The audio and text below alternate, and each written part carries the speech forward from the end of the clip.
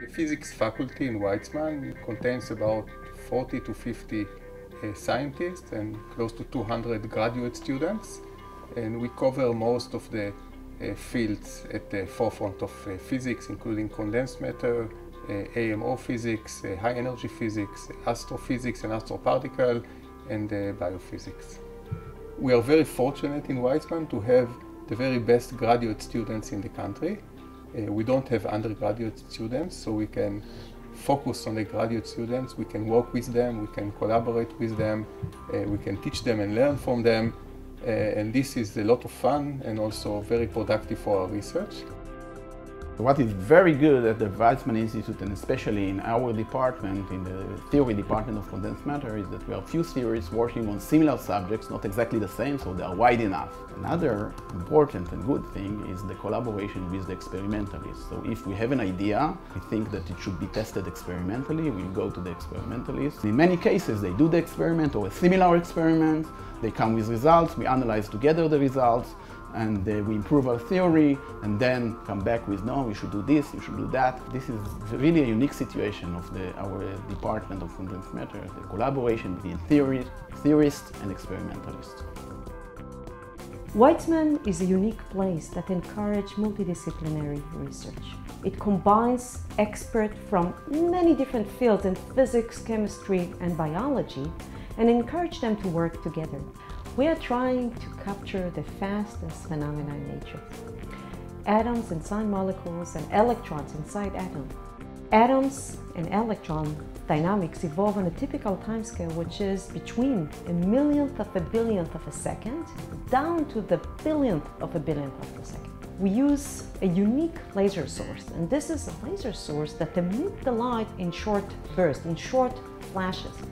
In my laboratory, I have a very sophisticated system that emits the light in short flashes where the duration of each flash is about a millionth of a billionth of a second.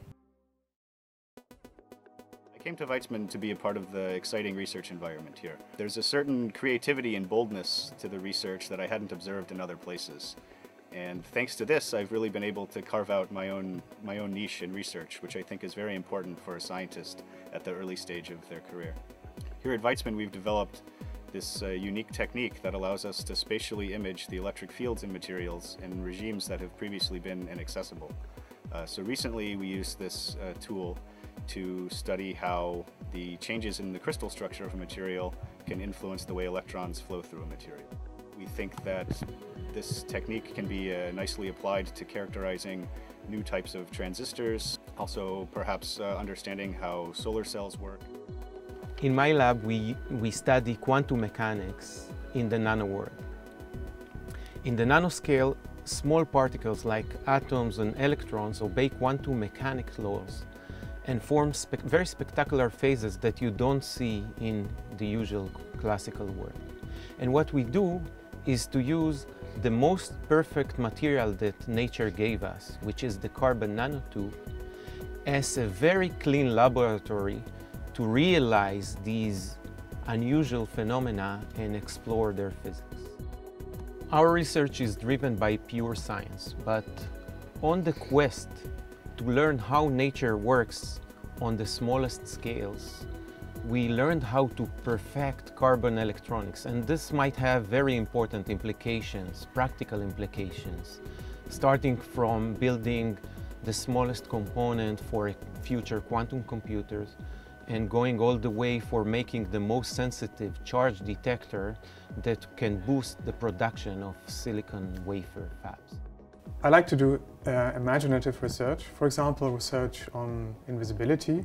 And invisibility is an optical illusion, and like a mirage in a desert, and like all optical illusion, it's made by bending light. There clearly is some magic at the Weizmann Institute, and that magic might be inspiring for magical applications like imaging, invisibility, black holes as well.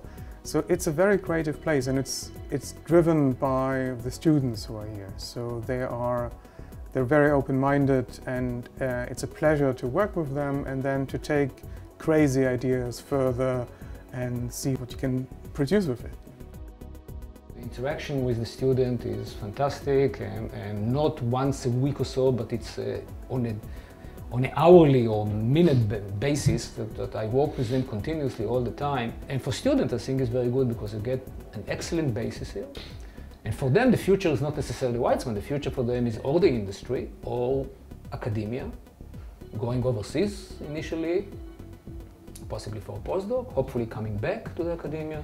But I think we give her an excellent, I would say, base to continue on.